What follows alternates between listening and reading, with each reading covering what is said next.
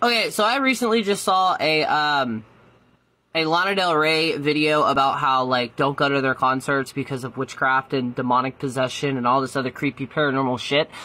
I wanted to stitch it, but I couldn't. If you're gonna talk about shit like this, can you at least make it make sense to other people who are not part of this world, whether that's paranormal, spiritually, or witchy, or religious? So specifically, we're going to use Taylor Swift for this example, and please, Swifties, do not come at me. I'm not saying anything bad about her at all. I absolutely love her, okay? Now, everybody recalls that amazing tour that she went on, and everybody else went, but there is this weird side effect where they literally had amnesia. They walk in the gate, and boom, anything after that, they have no recollection of. Do you know what causes that? High intense emotions, because that releases endorphins in our brains, right? So there's the mundane route. The magical route is, what do you think y'all are doing when y'all are all syncing up and singing together, but also dancing and moving around and releasing all of these emotions? Witchcraft! Magic! So we've all seen the stereotypical witch where they're like casting a circle and dancing and jumping around a fire. Do you know the reason that is? It's because, for one, you're changing your perspective. It's part of the eightfold path.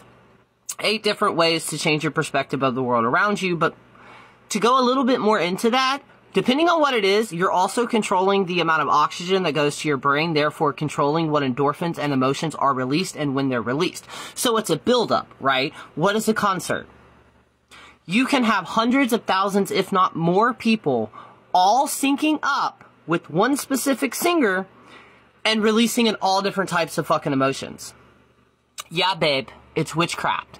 That's also, if you've ever went to a church sermon, whether you're religious or not, and you actually had an emotional response to it, that's why. Think about it. Everybody in that room, everybody in that church, you're all syncing up because of the emotional and energetic release that is coming from that.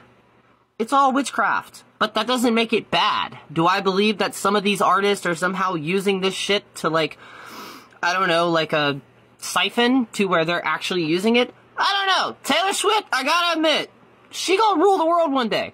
But anyways, in general, any concert you go to, that's what that is. That's witchcraft. Yeah. That's one of the many reasons that we like to chant or sing while we're in a circle or dance around. We're building up that energy for the release. Okay, I hope that makes more sense than some of the videos that I've been seeing. Okay. And he's perfectly okay. He just can't get on my shoulder right now. Anyways, bye.